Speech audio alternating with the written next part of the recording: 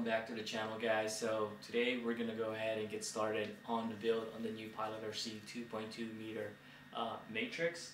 I did put the jet together, mocked up, and then just kind of wanted to see what the dry weight of this jet is straight out of the box as a turbine ready, with all of the servos installed, landing gears, and the brakes installed on this jet.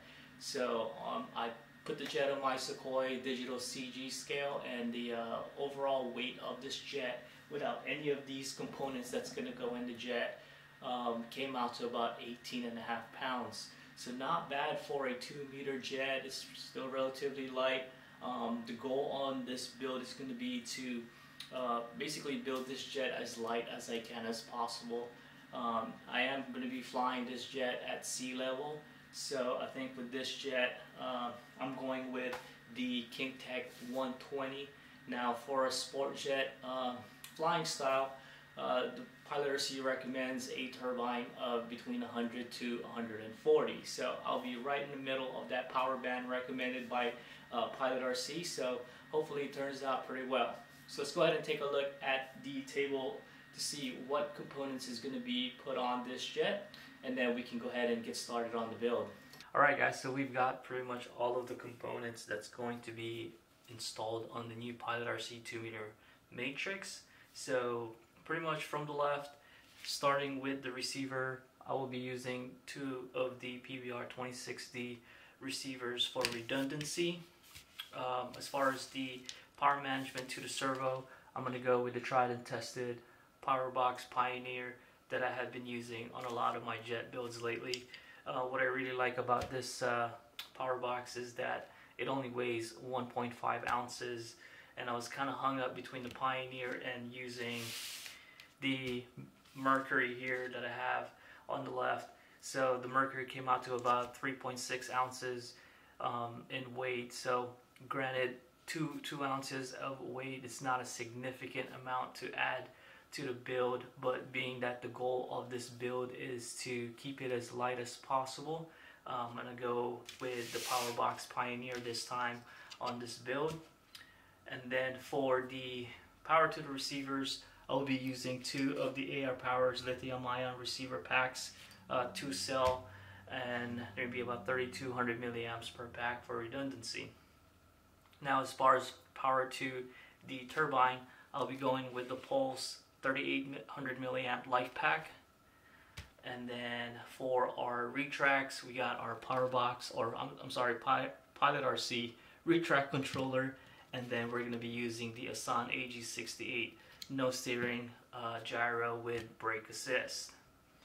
Now as far as the turbine, being that I'm going to be flying it sport, the recommended turbine for that type of flying is 100 to 140 Newton turbine.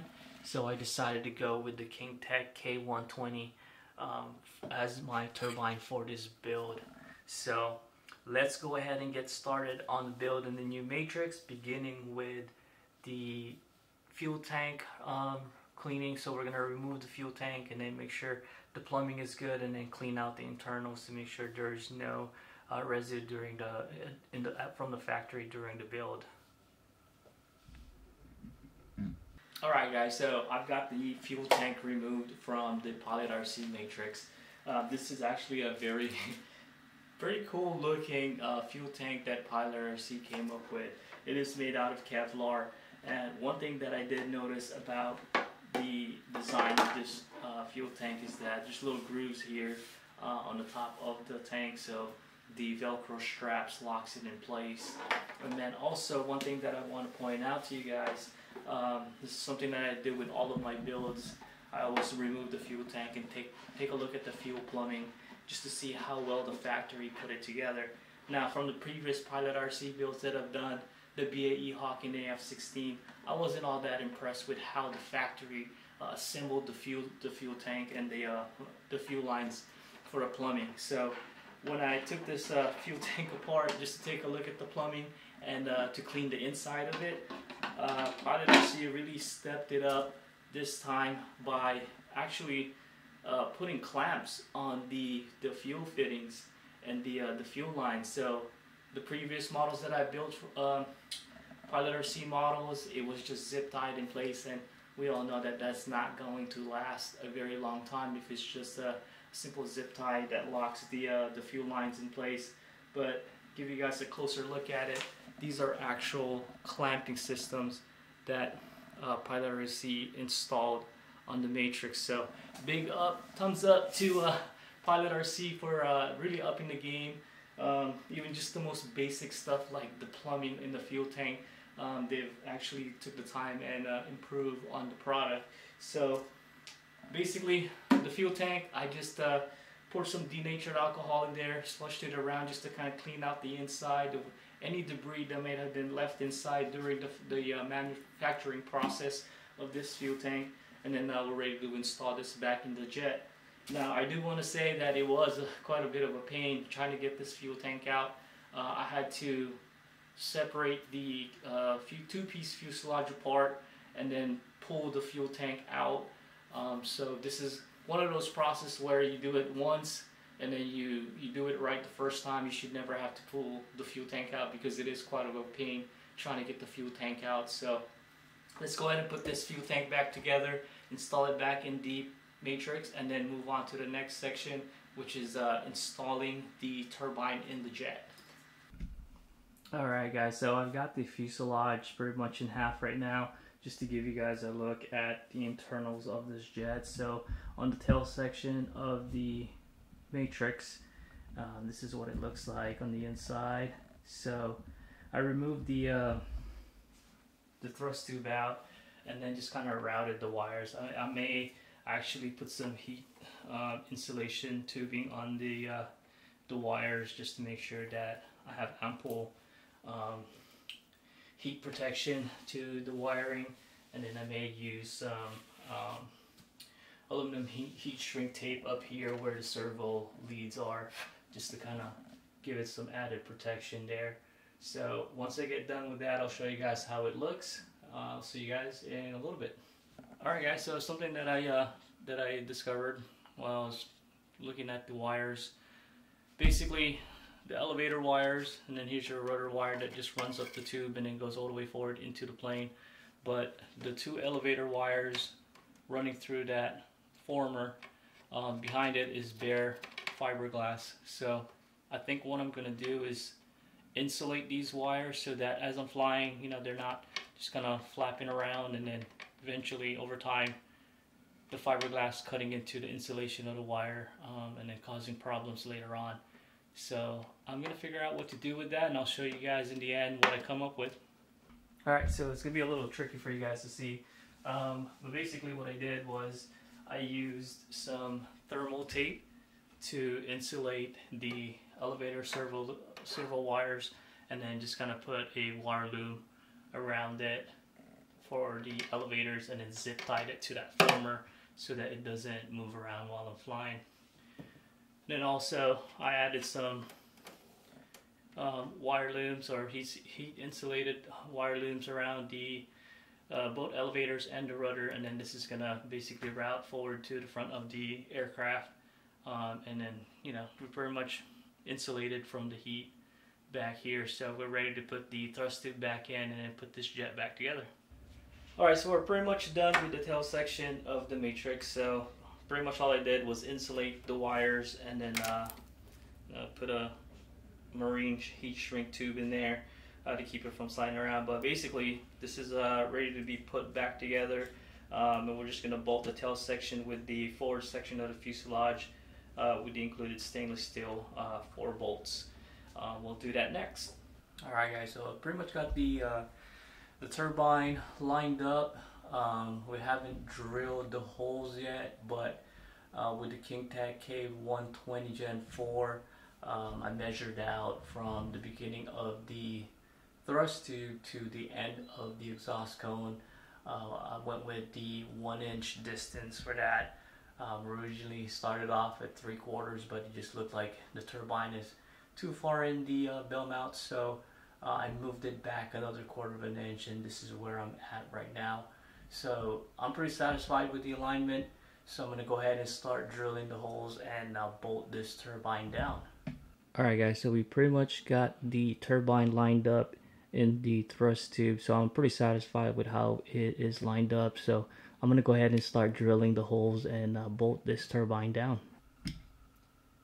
Alright guys, so now that we've got the turbine installed and the fuel plumbing is almost complete, the last thing that I need to do is remove the factory UAT and then do a little bit of an upgrade. I'm going to take out the Pilot RC UAT and install the Inarco iTrap 40 in its place. So we'll do a little bit of a modification here. We're going to take the existing UAT out and use the existing formers and then somehow put a plate over it so that I can mount this UAT in its place. So I'm going to go ahead and get started with that, and then I'll show you guys what the finished product looks like. Alright guys, so here is the finished product. Basically used the existing formers and just kind of modified it a little bit. I cut out a piece of Alutex board as the base of the tray for the UAT, and then just mounted the Inarco iTrap 40 in place. So it definitely looks a lot better than the factory UAT, and I am very satisfied with how it turned out. So now I can move on to finishing the fuel plumbing, install the fuel pump, and then we can move on to the electrical.